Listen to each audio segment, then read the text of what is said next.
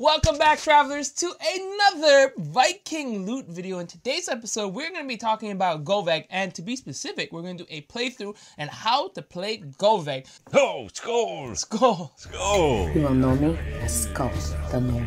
So, I am joined here today by Mr. Andrew Valkowskis. And I am here with Mr. Ken Superfly. Yeah, that's me. So a lot of people have actually asked us how the game works. So we're going to unbox it and open it as well. And then we're going to show you guys how the game works. So first of all, as you guys can see, box looks absolutely amazing. We do have the sky cam right here. So hopefully the lighting, it's not going to be too blinding. So I might have to adjust that. A little bit of the reflection. Yeah, I might have to adjust that while we're doing this. So Andrew's going to show it to you. I'm going to look upwards. So take a quick look at the art while we're doing this, and I'm going to try to adjust the lighting while we do that. Inside, what you're going to find are two sets of rules. So the rules are really simple. They fit on a single page. So one set is in English, one set is in French. I've got the English set right here. So first page, second page, and then we'll move the French ones over here. Don't worry, you don't have to be bilingual to play this game. The deck of cards, there are 35 cards. So there are 7 cards in 5 different clans. There is the Vanir clan, which are the old gods. You have the Rime-Jotuns, which are the ice giants, which are one of 2 giant factions. Then you've got the fire giants. Let's just check the sky cam. These guys are in screen. And then we have the Aesir gods, and we have the dwarves. So 5 different clans, 7 cards in each clan. The way you win the game is to get the most points. And so you can set if you want the game to be long or short. So you could have a game that lasts, 300 points, 400 points for a short game. That'll be like 30 minutes. You want a longer game, 500 points. You want to make an evening out of it, you can pay it 1,000 points. Yes. All right? Now, the way you get those points is you take a look at the card anatomy here. The strength of the card is on this side. So every single one of these clans has the numbers going from 7 down to 1. And then you have the point value, anywhere from 0 points all the way up to 11 points. So that's not the only way that you can gain points. The other way, if you notice, some of these cards actually have a banner at the top. That banner tells you which 2 cards can be comboed together to not only gain those points, but actually to give that clan supremacy. And that's akin to trump when you play like regular card games. So in spades is the trump suit. Yep. So when you play spades, it beats the other suits. So it's the same thing here. The principle of this game is a trick-taking game. So each round, a player plays a card. Whoever has the highest power gets to collect the pile. Now, you have to follow the suit. So if I start and play this yellow suit, I have to play the yellow suit. I mean the Aesir God suit, sorry. The Aesir Gods. If I have an Aesir God in my hand, I have to play it. So if I don't play the same color, it's automatically going to have a 0 power value. And at the end of your hands, you collect a pile, whoever has the highest point. And then you play until you have no more cards in hand, and that's the end of the round. You play multiple rounds until a winner reaches the amount of points required to win the game. But there is other ways to get points than just playing the power. There is combos like we mentioned. Yeah, so what we're going to do is we're going to go through a sample hand, and we're going to show you how you set up one of these games. So let's clear the play area. Every player at the table would gain a hand of 8 cards. So in a 2-player game, we'll deal each other 8 cards. So what do we have? 4, 5, 6, 7, 8. And then there are 3 cards that are laid down in the middle, and these are your treasure cards. So these are cards that the highest bidder is going to win. So the game begins with a bidding round. Bidding begins to the left of the dealer. So it'll go to you, Ken, to give the first bid. Now, basically what you would do first is look at your hand. See if you have any combos like I mentioned. So I do have a combo in my hand. I have Avarice and Gulveig. So I actually want to check what else I have. So I have a bunch of green cards so that when this becomes trump, I want to be able to maybe bid more. Do I have any other cards that might require more combo pieces? For example, I have, what's his name? Hrungnir. Jeez, I can't read. And Mjolnir. So I want to see if I can maybe collect some pieces in there and try to get those combo pieces. So I'll start off with a pretty high one because I already have a combo. So I figured 100 points, I can probably make that fairly easy. So I would be 100. He bids 100. I'm going to take a look here. I really don't have much in terms of this hand. Bidding would increase normally by 10 points. So I could say 110, 120, you know, anything within 10-point increments that's higher than your bid. In this case, I'm going to pass. Okay.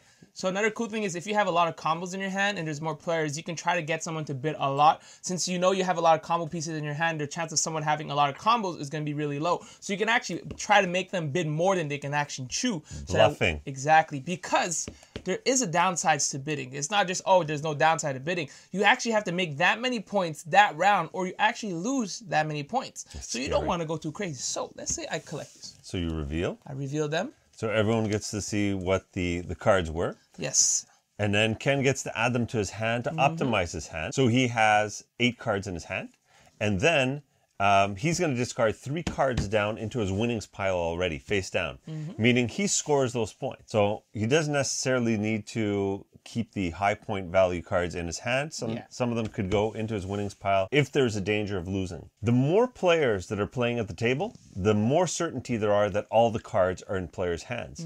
The fewer the players, the more uncertainty there is, because we don't know if, the high cards in every single suit are in here or in our opponent's hands. Yes. The more players you have, the higher the chance that every single one of these cards is used. Yes. So basically when you're choosing what to pick, in my opinion, I would rather throw the cards that I don't have any other suit in my hand. So that way, when it comes to me having to fight with those, I won't really need to play them as much. So at least if I want to combo off, I'll be able to just play a bunch of cards in my own suit. So if I want to fight. So I'm going to put these 3 and most likely probably one of the lower end cards like this one. Or maybe even Lofty. But you want to keep maybe 1 or 2 low end cards so that if he does play some of the higher end cards, you can just drop the lower end cards so that they won't be able to beat you. So for this sake, we're just going to pick these 3. I'm going to automatically get these 3, 4, no, that's point is here. Yeah, same thing. 3, 4, 7 points automatically plus the 3 at the end, so 10 points automatically. So this is already into my pool for the points when I count it at the end of this round. So I'm the one who goes first, You right? lead off. So you get the advantage by being the high bidder. You lead off, meaning the rest of the players at the table need to follow suit. Exactly. So if I want to start it off, so generally you want to start by playing one of the higher cards in the end, because let's say I played a 7 here. If he plays a combo, it's still going to be your turn because you're the one who won the pile. So at least that way you can kind of counter up. So I'm going to go ahead and play what's here. 7 power. Yeah. Yes. 7 power. It's only going to give me 1 point, but in this situation, like we saw, he has 7 power. He's going to drop his lowest because he knows he's going to lose. So that I have to follow suit, right? Exactly. So I'm going to throw you the card that's least valuable. Exactly. Bang. Now it's my turn again. I can probably drop another So that card. was the trick. Yes. So once everyone around the table has thrown 1 card into the middle, the cards in the middle are called a trick for those who haven't played trick-taking games before. Exactly. Now, this is where it becomes a problem. Do I want to play my combo to guarantee the point, but he might be able to beat it? But you can see right here, you have a 5 and a 6 in your hand already. The chance of him getting the last 5, especially in a 2-player game, is low. So I'm going to risk it. I'm going to go ahead and play Bang. I'm going to show you Gulveig. I'm going to show you Avarice. And I'm going to go ahead and keep Avarice in my hand in case you do win that round. And I will be able to... You will only get 3 points compared to the 4 points. Exactly. You got it. So you just scored 50 points. So whatever you have here, you just sealed in another 50 points into the game, into your game. And so I've got a higher card, so I'm going to drop something with a higher strength. So you could have played the 7 to bait out my greens, right? Because 7 and 6 probably would have won. But here, for the sake of the example, we're kind of showing how some of the back and forth would go. So now that I've won a trick, I get to lead off. So maybe I want to go back and play some dwarves. Yes, exactly. Now, if you have any dwarves, you have to play the dwarves. Since you don't have any dwarves, you're open to playing the reds, but the reds would lose because they're not the dwarven clan. Yes. However, you do have supremacy with the Vanir cards. So you could drop one of those. Doesn't matter what the number is here. He ends up beating my dwarf card. Exactly. If let's say we were in a 3-player game and another player had, let's say, do we have like a higher... No, I had the other higher ones in my hand. So let's say hypothetically he has this card. Hypothetically, like let's just do a quick swap. So a 3rd player would have thrown this in. Well, dwarf obviously lost. Now it's going to be one of the 2 green cards that wins this trick. Because Aegir was a 6 and Gulveig was a 4, whoever played the 6 would scoop those into their winnings pile. And then they would go ahead and play their combo if they had one in their hand. All right, boom. So in this situation, I would claim it and I would get all the points. And it's coming down to where I have a lot of the green trumps. So if I want, I would actually have to play either this to try to collect the points. But, in this situation, we'll just play the red one. Maybe he has one. We'll try to bait out his red. If not, he's going to have to play his red. So I've got a red. So what we just played was an example of a supremacy by 1 player. Now let's set up an example where there's a supremacy in play, and we're going to play a second supremacy to change the trump condition in the game.